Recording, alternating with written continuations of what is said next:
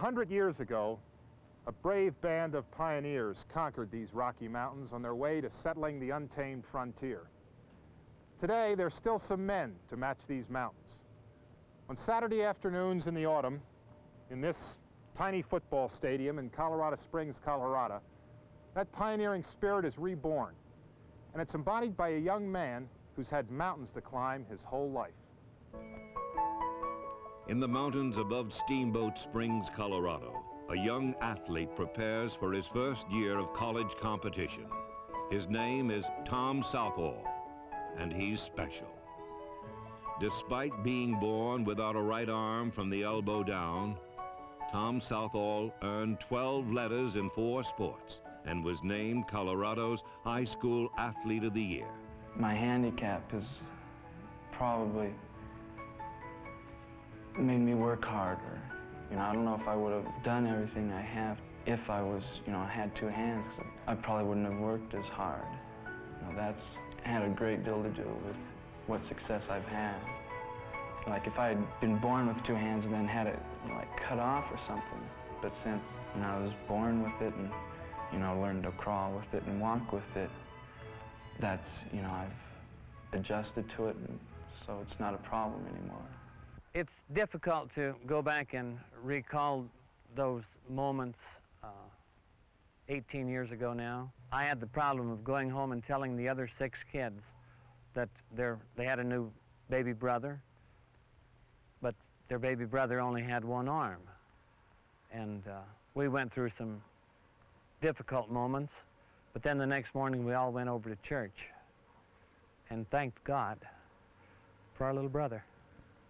I think Tommy first became aware of his handicap when he was in about 3rd grade. Tears were just flowing down his cheeks, and I asked him if he was hurt, and he looked at me and tears coming down his face, and he says, "But why?" And he put out his arm, and I said, "I don't know why, and God only sends crosses to special people who can bear them. And you're a very special person." And I have not ever heard him question it again, have never heard him cry over it. And I think he knows that it's Tom, and this is part of him, and that's what makes him special. At Steamboat Springs High, Tom played trumpet in the school band and academically finished in the top 10 of his graduating class. But it was his athletic ability that set him apart from all others.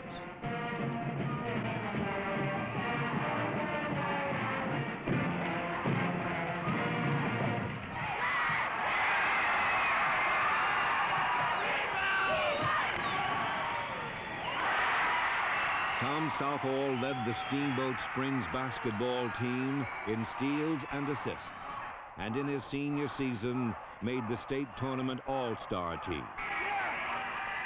But his finest high school sport was the one he almost didn't get to play. When he came into the high school as a freshman, the doctors wouldn't sign his physical card. They wouldn't release him for football at first. They were very concerned, and I think it was a legitimate concern on their part. His reply was to Mom and Dad, "All my life you've told me I'm not handicapped, and never to act like I'm handicapped, and now you're telling me I am." And the parents said there was just no way then they could stop him. And I think then blossomed a tremendous career.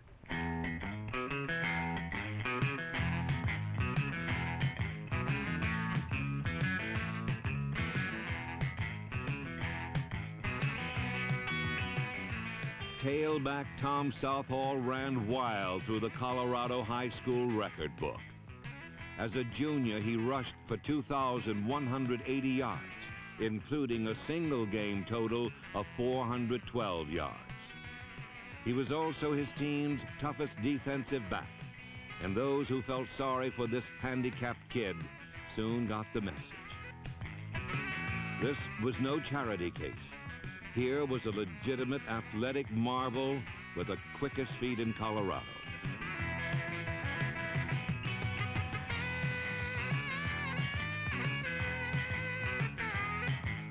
Despite his spectacular high school career, college scouts were skeptical, even those from Division III schools like Colorado College.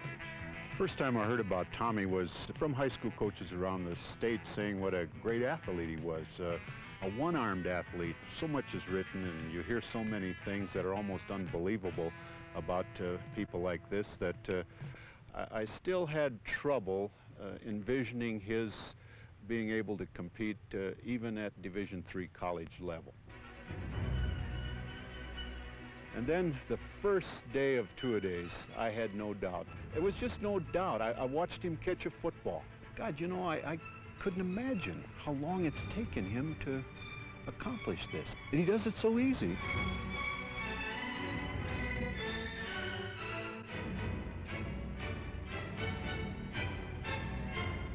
Nothing. There's nothing he can't do. That's why he's back there. You think I'm playing favorites? You know, hell, I want to win. He's back there because he deserves to be back there. You know, I put the one-armed kid out there.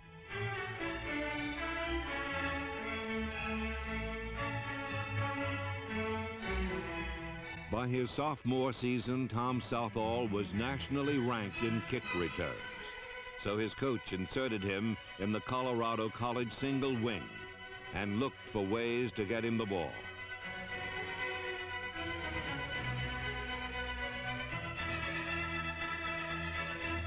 Soon he was his team's second leading receiver and third-ranked rusher.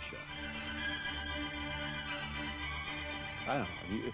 The longer you're around him, the less I appreciate him. I mean, damn it, he's no different now than anybody else. You know, before I marveled, Jesus, everything he did, I just hung on it. Now, damn, he doesn't do it. I kind of want to go out and kick him in the ass saying, hey, just because you got one arm doesn't make any catch that damn thing, see? But it's really a super thing. Tommy, now, when we run the curls, they're saying the fullback is wide open. Don't go too far downfield. Step up and get lost and then belly out of there. Huh? He can do everything with that one good arm he has that I've ever done with both of mine. Pray for some protection, guys. If we get it, it's a touch. Come on, Tommy, take it home for us, son. Take it home for us. There he is! He's a touchdown! It's a touchdown! Way to be going now! Way to go! Way to go! Way to A remarkable young man has done the impossible, then topped it. But whatever personal glory lies in the future takes second place to what Tom Southall perceives as his special mission in life. Maybe there's a handicapped kid out, you know, in America somewhere, and he sees a picture of me, you know, carrying the ball, you know, and he sees my arm, you know, the way it is, and he says, wow, that guy's playing football, you know. Or maybe somebody that's not handicapped will see me and hopefully get motivated somehow by that and say, well, I can do that. And if people had been telling him that he can't do that kind of stuff, he'll say, well, look, there's somebody that's doing it. Maybe I can do something like that. And that's the way I look at it, because I just happen to be born without a hand. So I might as well use what God gave me. And hopefully it'll help somebody else.